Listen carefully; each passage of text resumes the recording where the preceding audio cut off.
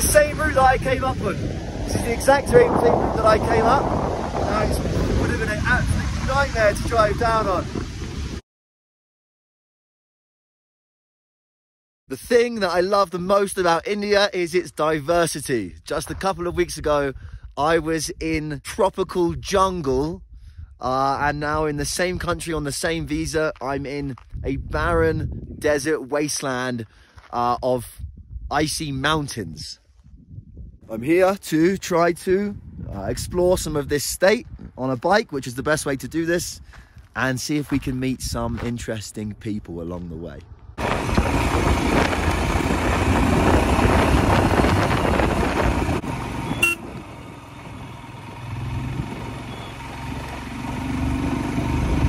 These mountains, they could just be unforgiving. And if you turn your back on these mountains for a second, they can chew you up and spit you out. Which is why I always try to carry at least 7 bottles of frozen piss.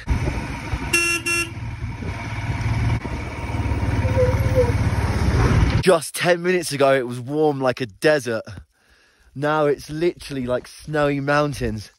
But I genuinely don't think I can go any further because I cannot fucking tell you how cold it is. So I'm trying to get to the highest motorable point in the world, Cardun La, in Ladakh. It's usually very easy to get to in certain times of the year, in the season. However, I've been super unlucky, and on this drive, the first snow of the season has come in, meaning it's impossible for me to go any further, and it's impossible for me to go back the other way because there's black ice on the roads now. It's too icy on my motorbike. I can't do it. So we're basically stuck. And my mustache is frozen. I've met some other dudes they're from the south of India, and they're on bikes as well. So, hey, snow dogs.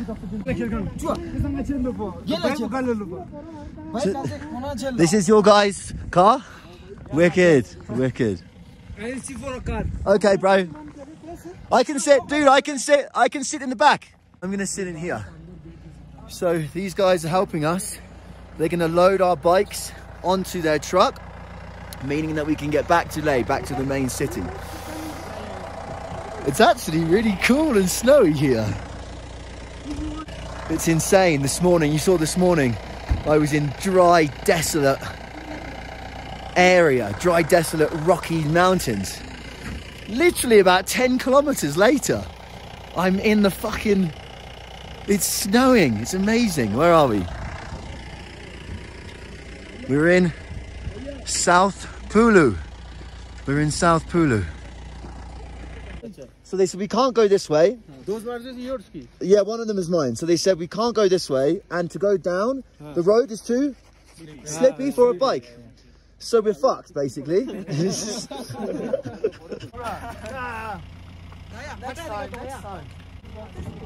Yeah, I think from now on it's too late to go, right?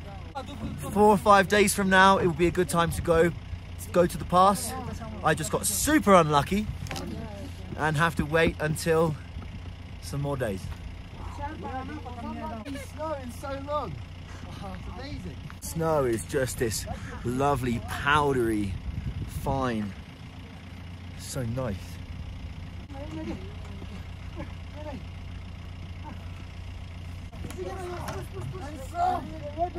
strong. Push. Yeah. Come on. Come on.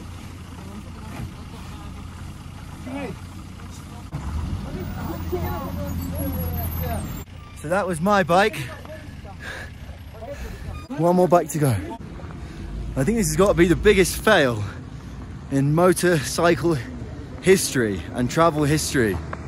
This morning I was like, yeah, I'm going to go and see the highest motor world in the world. 10 kilometers later, I'm getting my bike stuffed into the back of a pickup truck to go back down to Leh. Hey. Huh? Gotcha.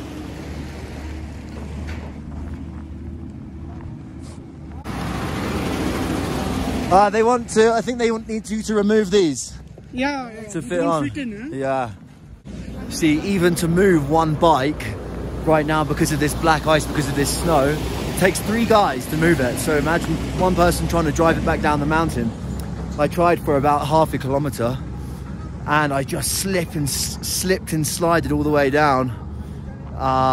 And it was just way too dangerous. Thank God these dudes are here. Local guys from the Nubra Valley, putting our bikes in their pickup truck and helping us out. It's just the best. So now we're actually going to be tying the bikes to the back of an open pickup truck.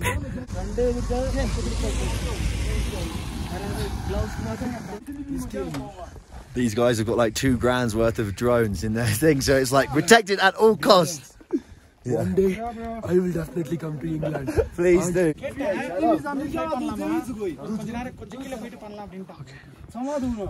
Okay, nice ride. Now we can go back to that. Okay, I will. Yeah, my helmet is here. Yeah, They're literally even giving us the clothes off their own back because it's so cold. You will not meet nicer people in the world than here in India, here in Ladakh. It's just amazing. Okay, chalo, back to Leh. Fucking hell, this is going to be a bumpy ride.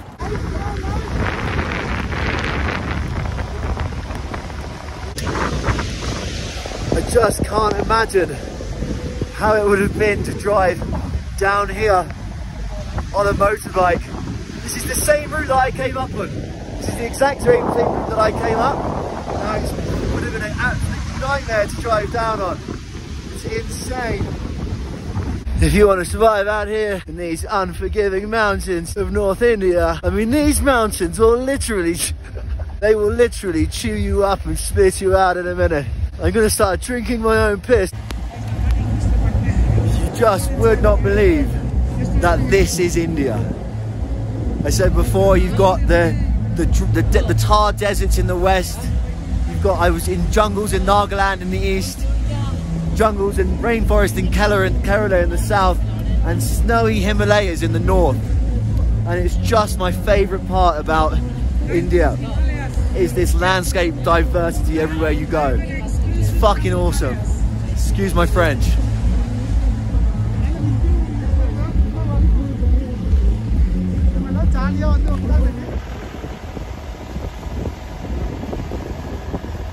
We're just getting down out of the snowstorm, back down to the bottom of the mountain. It's so hard to believe that just 1 kilometre away behind us is torrential snowstorm. So you can see this range of Himalayan mountains behind me. Leh is just at the bottom here, which is back to where we're going.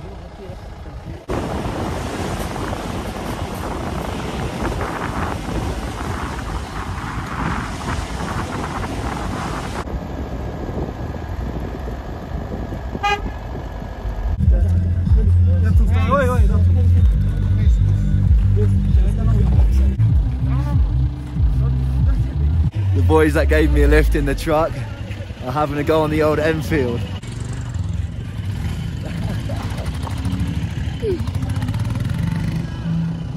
So creasy if he just doesn't come back. We've got the entire population of Ladakh now having a go on my bike. Be careful, bro.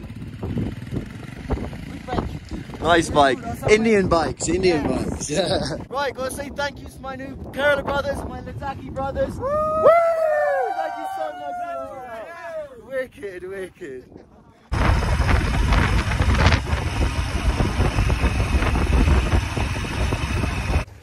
Some days you have days like that, which where you have a plan, something you want to do, somewhere you need to go, and then it gets turned on its head. And sometimes it's like, you know, I wanted to do that thing. I'm sad I didn't get to go to Kardungla. However, I had an awesome adventure with a group of really cool people, and we offered some money because they gave us a lift down, and they said whatever you think, as you wish, is what they said. So we said, okay, we'll give them 1,000 rupees each. And then the Kerala guys that I was with, that I met up there, wouldn't let me pay. They wouldn't let me pay my 1,000 rupees towards it. They covered my things. So it's just another example of the kindness and hospitality that I've experienced here in India, and I love it and it moves me. So thank you. Beautiful city of Leh.